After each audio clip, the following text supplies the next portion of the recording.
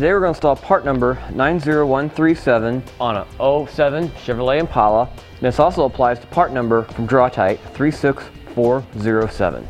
First we'll show you where the hitch mounts up on the vehicle. It's going to mount up on the frame here. We're showing the driver's side. You'll use these two existing holes in the frame and also this outside hole in the frame here too.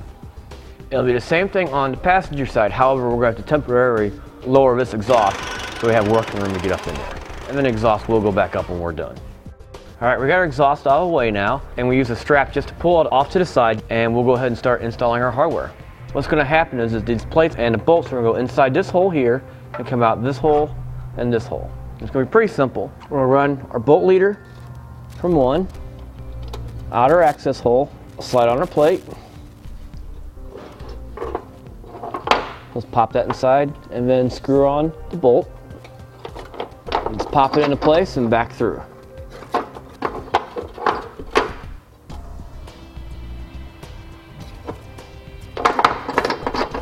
Okay, we'll do the same thing through a hole outside here too.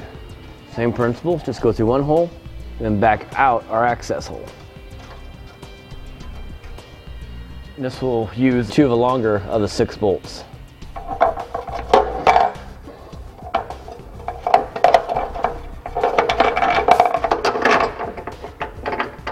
At this point, we can go ahead and install our hitch since we got all our hardware installed. We'll just slip one half of the hitch on top of the muffler and we'll start with the driver's side first. There we go.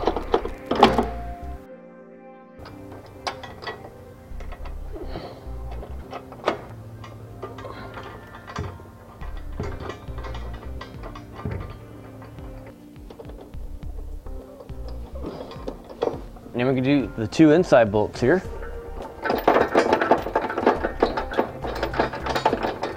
At this point, try to center the hitch on the frame. You have a little bit of movement, maybe like a 1/4 inch or so.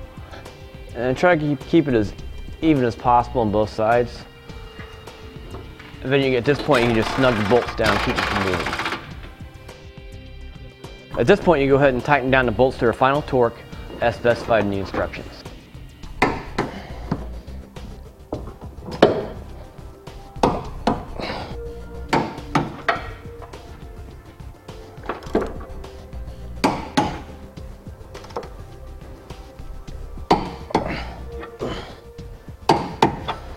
After your bolts are torqued down, let's go ahead and put the exhaust back up. Okay. That covers the part number 90137 from Hidden Hitch.